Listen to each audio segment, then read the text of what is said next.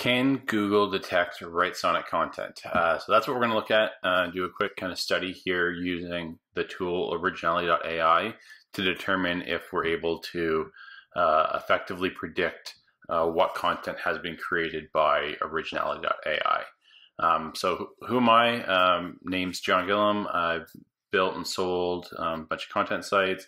Recently a content agency we built and sold that was heavily built off the back of creating AI content. We were the largest user of Jasper for a long period of time. And then recently we've built our own AI at Originality.AI to be able to predict if content has been created by any of the popular tools that use OpenAI's GPT-3. So we're the world's first GPT-3 trained AI detection tool, which is pretty neat. And just what that means is, can we identify content that has been created by one of these AI tools? And then it's also a plagiarism checker built for sort of serious web publishers, not students. Yeah, so WriteSonic is an AI writing tool that uses GPT-3. We talked about Originality.AI, and we're going to work through a series of steps here to get content created by WriteSonic live, and then go and check it to see if the AI at Originality.AI is able to predict it. So why do we care? Why do we care if the genie's out of the bottle? Why do we care if content is able to be identified as AI content? So Google has certainly come out with a fairly negative stance towards AI content. They want the web to be as useful, helpful a place as possible, and a bunch of proliferated spam AI generated nonsense is not in line with that. They'll lose money. That's not what they want. People will go to other methods for finding their information if they can't trust the internet.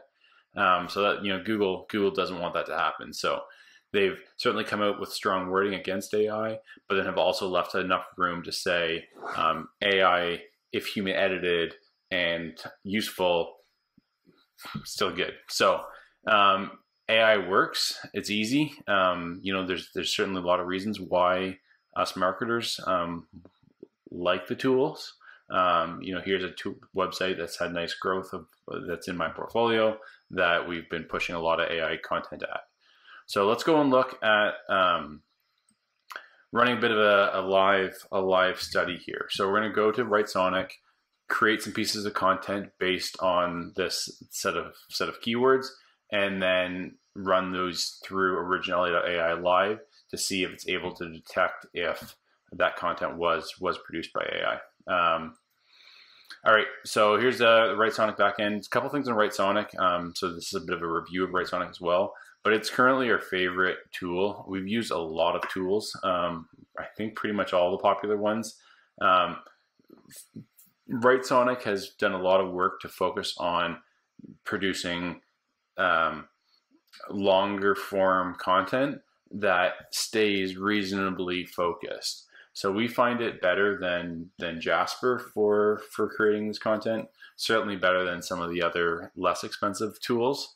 And the ease of use is, as you can see, is pretty outrageous. Just what is WriteSonic?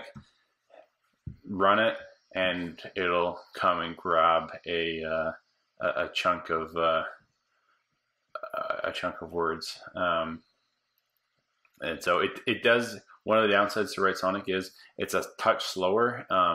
So to get a little bit geeky, and I don't know this for sure, but GPT-3 has several different layers, and each of those layers have a different cost and speed when you're with which API you're calling. My guess, and I don't know if WriteSonic's come out and said this, but my guess is if you're using the premium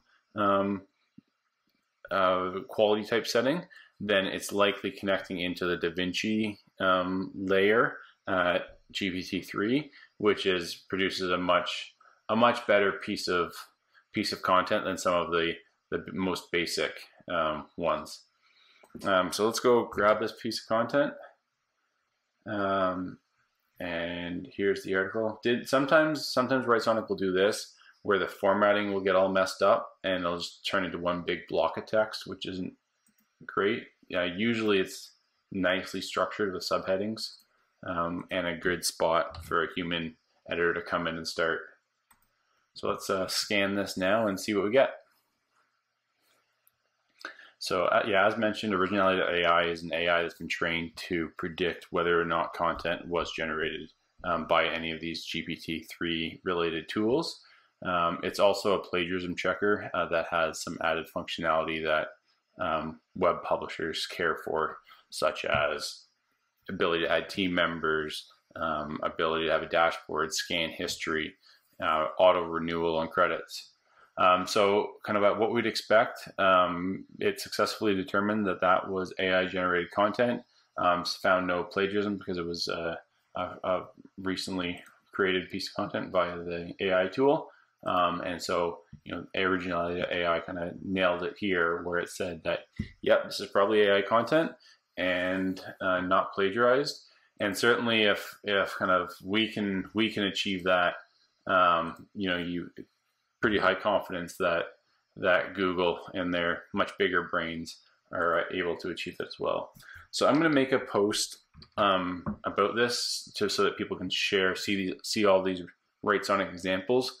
And so I'll drop a link in the description below for that, but we're going to keep going here and move on to the next one. We'll do one more here live, and then we'll pause this while I go and finish out the rest of the articles, and then come back and give an overview. Hopefully on this one you'll get to see kind of how WriteSonic will often have things properly formatted to make it it can be it's become the team's favorite tool to use. There's some other functionality that we like in WriteSonic where you can add team members to it. So that's nice to be able to do, not have multiple accounts. That's probably one of that. And then the quality of the size of the articles, where a lot of other tools, when you try and get a bigger article, it just feels like you're going in circles and achieving no new knowledge. Whereas WriteSonic sort of focus on this nice structuring of exactly like this. The headings usually keeps it all quality content. It doesn't always mean that it's accurate and able to be published, but it's usually a good starting point for the writers. They definitely can be far more productive with a starting article like this. All right, so we're going to run this one through. While it's doing that, I'll show you around. You've got the dashboard to be able to add your team members. You can see who's been working, status and credits, and FAQ, and then your account where you can modify your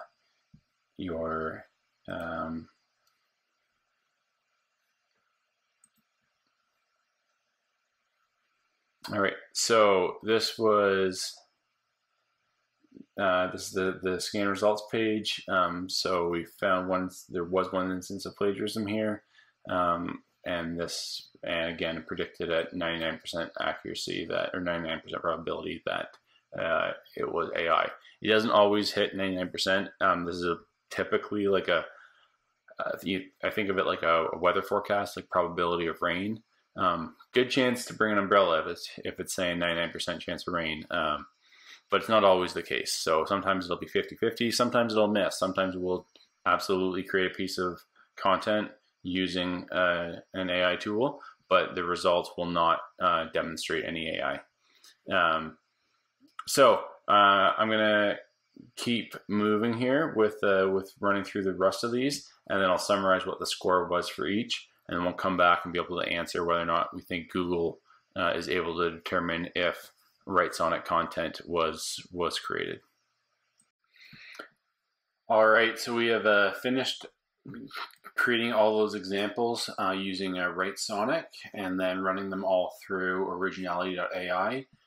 So I'll have in the description, like I said, a post that will have each of these examples, so you can read through it and have a look at how WriteSonic did. But what's interesting is the scoring that Originality.AI delivered was near 100% across the board, that everything that WriteSonic produced, Originality.AI was able to successfully predict with a high level of confidence that it had been generated by a bot. And so, again, what do you do with this information? Do you not publish content that's been produced by AI that shows up as AI? I think everyone needs to make their own decision around that. I think that's a blanketly applying that would be a mistake. However, if you're paying writers to produce content for you and it's coming back as consistently very likely been produced by AI, that's potentially not what you wanted to be paying for. So yeah, really interesting, useful tool for us web publishers. And I think it also really does answer the question of whether or not Google will be able to detect AI generated content, and some question whether or not GPT-3 content would be able to be predicted. I think clearly if we are capable of creating an AI that can detect it with this level of accuracy, then there's a pretty good chance that Google's got something a lot better than what we've got. But this is the world's first and currently only GPT-3 trained AI predictor of content. So yeah, have a play with it. I'll leave some details in the description on how you can get access. But yeah, I think it's a pretty interesting tool in this sort of arms race of AI content creation. All right, take care. Hope you enjoyed it.